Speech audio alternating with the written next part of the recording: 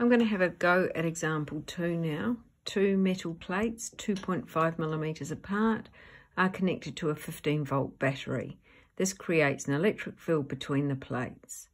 Part A asks us to draw a diagram to show the direction of the field lines. So what I'm going to do, it doesn't matter which way round you draw your plates, but I'm going to do them this way round, remembering that the long line is the positive terminal and the short line is the negative terminal of the power pack, or battery, sorry, it is 15 volts. So this will make our top plate positive and our bottom plate negative. Okay, then we know the distance between them is 2.5 millimeters, but we have to have that in meters. So we're going to divide by 1,000 this time because there are 1,000 millimeters into meter, and we should get 0.0025 meters. Okay, so the part A asks us to draw in the direction of the field lines, so it's the direction that a positive charge would move. Make sure that those lines are the same distance apart, that they're at right angles to the plate, and that we have some curved ones at the end. So that's our answer to A, the electric field lines. Part B, calculate the electric field strength. In this case, we're going to need to use voltage divided by distance.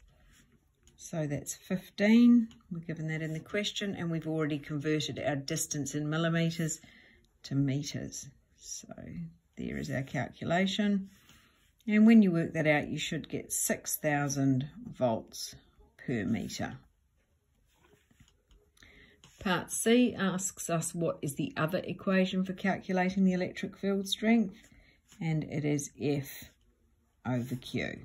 Now I've just rearranged that from this equation here by taking the Q down from this side and dividing. So that's where that one's come from. And part D says a 25 times 10 to the minus 6 coulomb charge is placed inside the field. Calculate the electric force on the charge.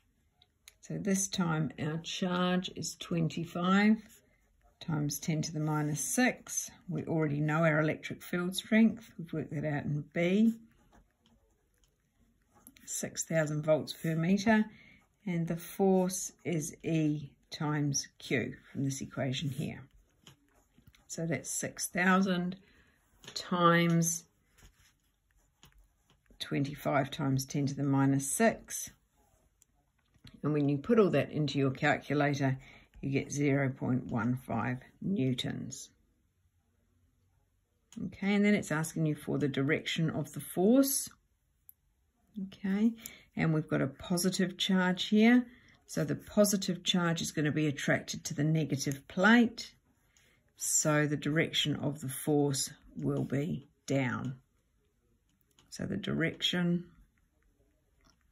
is downwards, or towards the negative plate. Please ask if there's anything in this video that you don't understand. Thanks.